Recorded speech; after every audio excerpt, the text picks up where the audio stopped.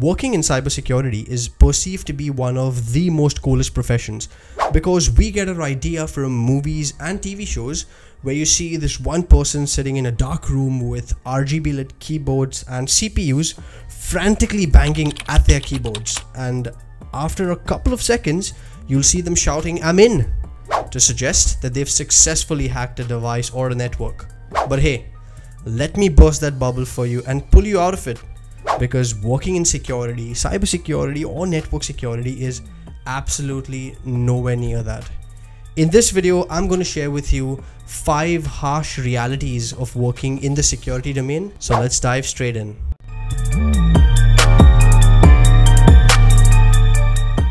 Before we go any further, guys, I would really like you to hit the subscribe button. Please make sure that you also hit the like button on this video and check my previous content out as well. Cybersecurity is a profession which is on the rise, and over the past 2 to 3 years, you have a lot of individuals that are highly motivated to get into the field of security. But before you get in, it's very important that along with all of the glam that you see around cybersecurity, it's also important that you know what exactly are the truths associated with working in the security domain. And the first harsh reality is there is little to no room to make any errors.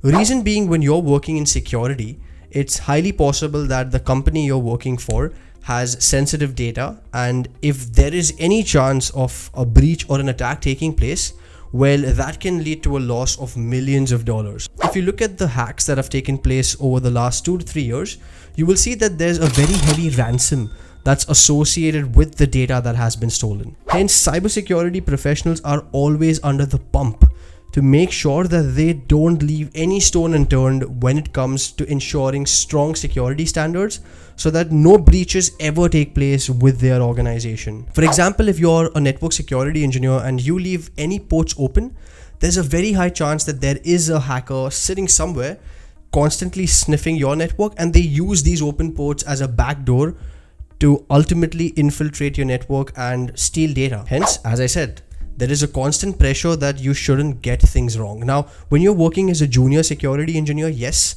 obviously making mistakes leads you to become more successful in the field because you learn from your mistakes. And when you're working in a more junior role, you will have your seniors that will ensure that you don't have the necessary privileges to make such big errors. But as you advance in the field, you're not going to be a junior anymore. And hence the onus is on you to ensure that you follow good security standards. The second one is the constant need to study. Speaking about myself from personal experience, I have been working for about 3 years in the tech domain, primarily as a network engineer, and then ultimately transitioned into security. And I hold 6 certifications. So that's about 2 certifications every year. But hey, that's not it.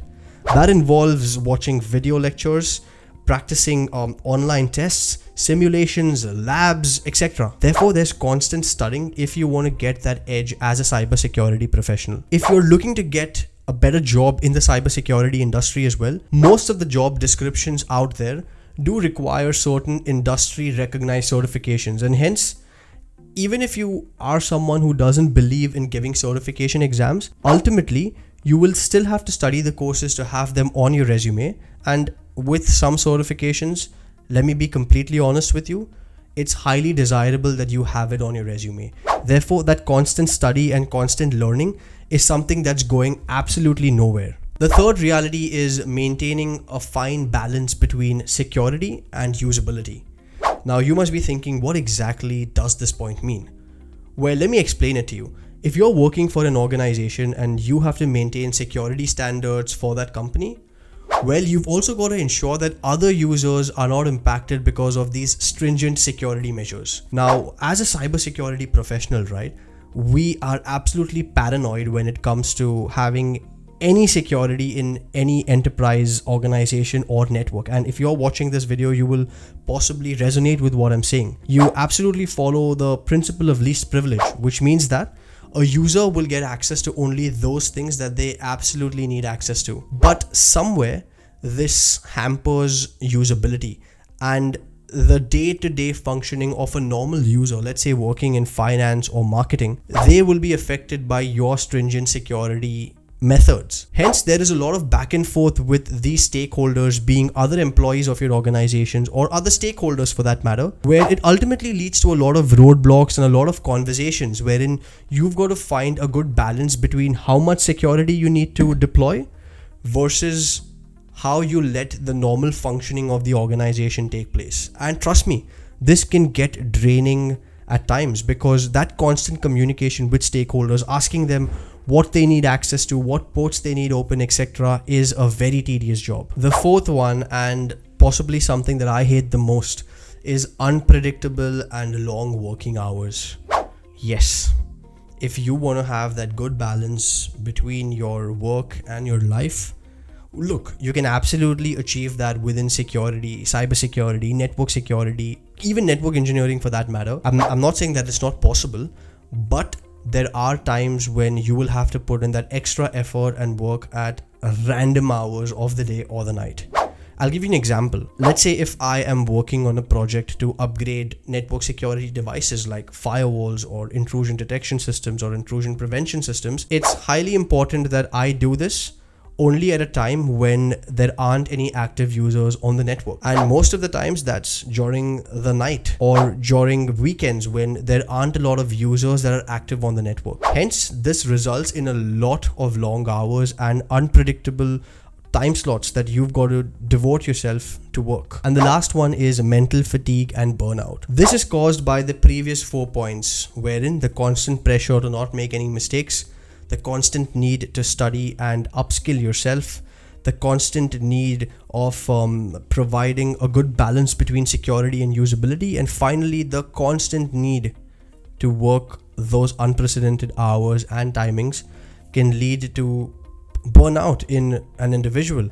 And this is something that you possibly cannot avoid as a cybersecurity professional. It's not just, as I started the video, where you have a person just clicking a couple of keys on their keyboard and boom, you've achieved success. No, it's absolutely not that. It is a culmination of all of the 4 points, which ultimately leads to a sense of fatigue in you, and in the long run it's definitely not good. Now look, every tech field is similar to this. I'm not saying that it's only within cybersecurity or it's only within network security, but it's a lot more relevant to fields like this. Therefore, if you're someone who doesn't know how to draw that line between maintaining a good work-life balance and you somehow get lost into your work and you don't know when you pull yourself out, this profession may not suit you the most. So there we go. These were 5 points that I encountered, and I wish someone had told me about them earlier before I got into the profession. Not to say that I don't enjoy what I do or I don't love what I do. I absolutely admire the field that I'm working in,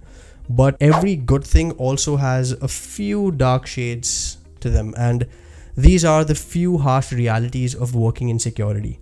If you found this video helpful, I would really like you to comment what you think about the video and add any points that you think I've missed out, or even let me know if you absolutely don't agree with anything that I've said in this video. As always guys, if you've liked the video, do subscribe to my channel, and I'll see you in the next video.